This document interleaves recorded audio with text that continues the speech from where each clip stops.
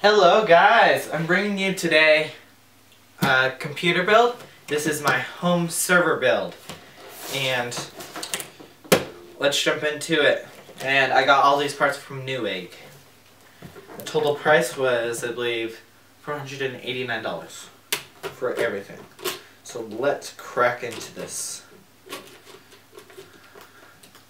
Now the reason why I chose a home server is because simply most of my computers only have 20 gigabyte hard drives, so it was gonna be nice having this server now. So let's store all these files on here. Alright, let's crack into the case part. Just find my knife.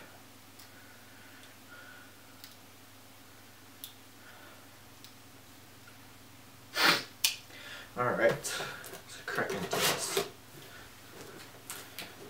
Now this is a micro ATX board.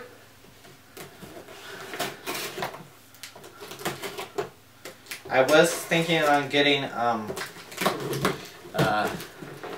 mini ITX board, but yes, yeah. And I also do have a power supply. So I'm hoping that it only has 2 SATA power ports, but I have 2 hard drives, so hopefully it will work out to be planned. Alright.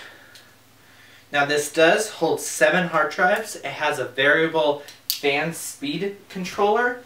It is in black. It has USB 3.0, 2 ports, and HD audio on the front, SD card slot, 3 fans, and yeah. Let's pull this little guy out of here. Alright. There it is. Now the front of this case, the lights do light up. So I don't know if I can disable that or not, because I really don't want those lights to be on. Because it is a server, and it is going on a rack that you can actually see. So, with that said, I'm trying to figure out if I can make that work. If not, I guess I'll just have to do it. Alright.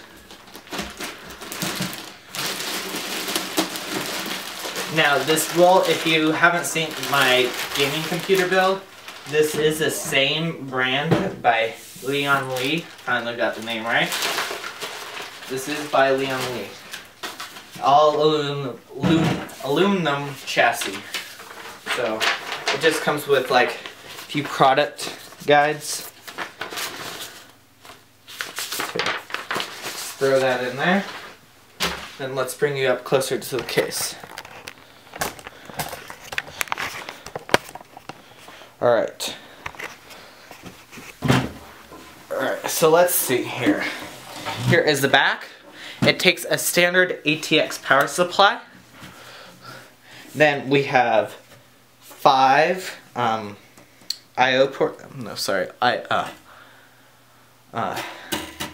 PCI card slots.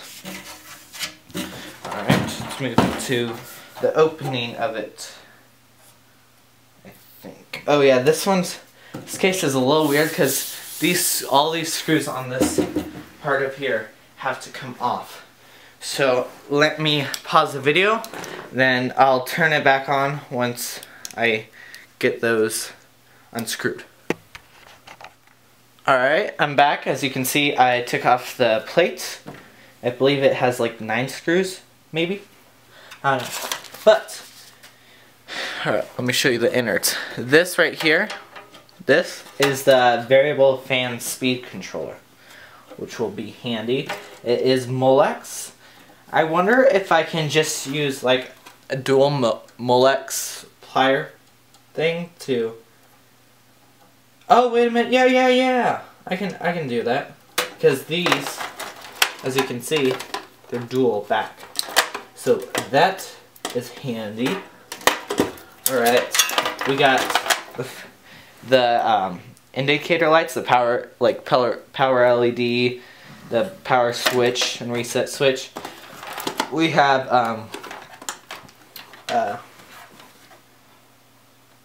USB 3.0 slot.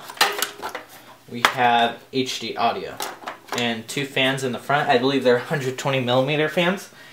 And the top one, we have a top one right here. I believe it is a 120mm fan also. Let me crack into this. See what's in here. This is, I believe, is all the screws that you will ever need for this case.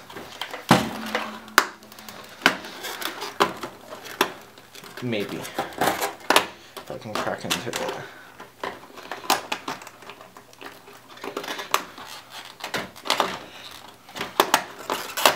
I'm going to pull out the knife. How about that?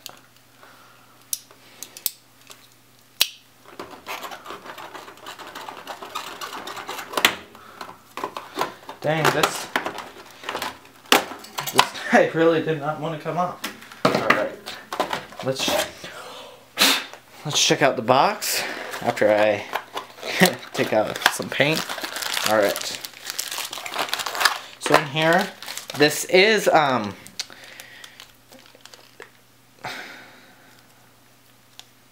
I do believe this is 3.0 to just a standard. I believe this, if you use this conversion adapter, it won't work. Like, you have to, it will only support USB 3.0, I mean 2.0. So there's that. Here's some screws for the back, and then here's some extra. Then here's some thumb screws. Then here's a speaker, case speaker, and like a little wire cabling, handy dandy little thing. Alright, so set that back in there and pull this case off to the side. Alright, and let's get into the box of goodies from Newegg. Alright, just sit on the table. Alright, let's see. First off, we have 4 gigabytes of, let me grab the knife. 4 gigabytes of ballistic RAM by CRUCAIL.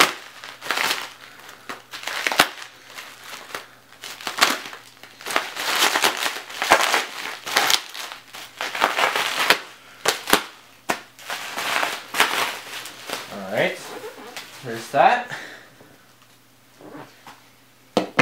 Here it is. Ball stick. 4 gigabytes.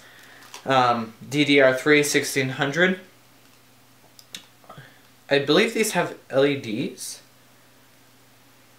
They do have LEDs, I believe. Don't get me wrong. I'll have to throw them in and see if they do have LEDs. Maybe. I don't know. We'll see. Alright. Next thing we're going to move on is to a hard drive, I'm guessing. Alright. It's by Western Digital. I think this is a 1.5 terabyte hard drive. And this is a green drive, 64 megabytes of cache. Now this will be the main C drive for the Windows home server 2011 version, because it likes to have the bigger ones first, and then you can add on like smaller drives next, which this is a smaller drive than that one by a long shot. Now this is Western Digital Blue Cavalier. I think I pronounced that right. But it's a 250 gigabyte hard drive. This has 16 megabytes of cache.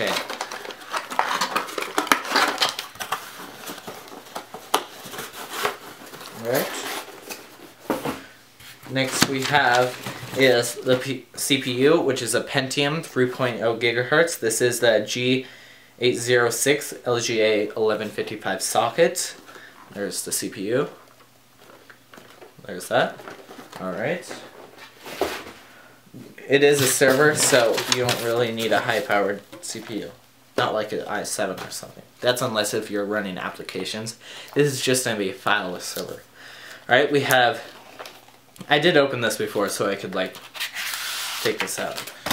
We do have the Windows Home Server 2011.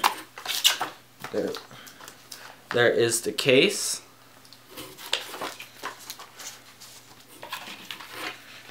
Slide all these back in there.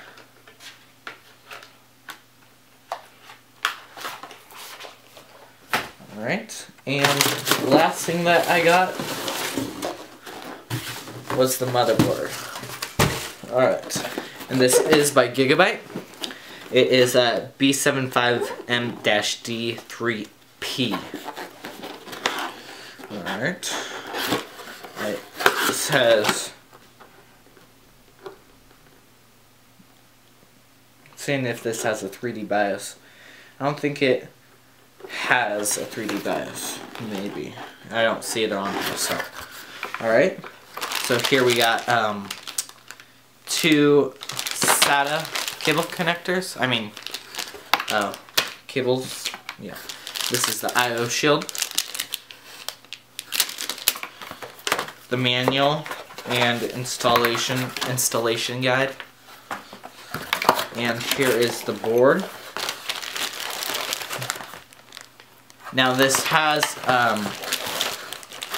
8 SATA ports, which is really nice for a server.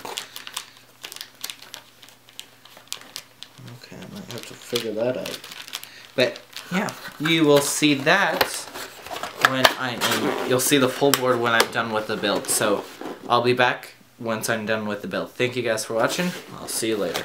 Well, in a little bit. So bye. Hey guys, I'm back. And I just wanted to show you when I was finished, what the inside looks like. And I was correct, the RAM slots, the RAM actually does have LEDs. Which is kind of funny, I didn't know that, but at least it matches these blue fans on the front. Alright, so we got 250 gigabyte blue drive, Cavalier blue. Then we have a 1.5 terabyte green drive. We have a Pentium processor. It's a G860 processor. And then power supply. I'm probably getting a new one because I ripped this out of an old computer, so probably getting a new one. Here's the case. And I downloaded the software already. And here's a peek at the software. Yep. So, alright, thank you guys for watching. I'll see you later in another video. Thanks, and bye.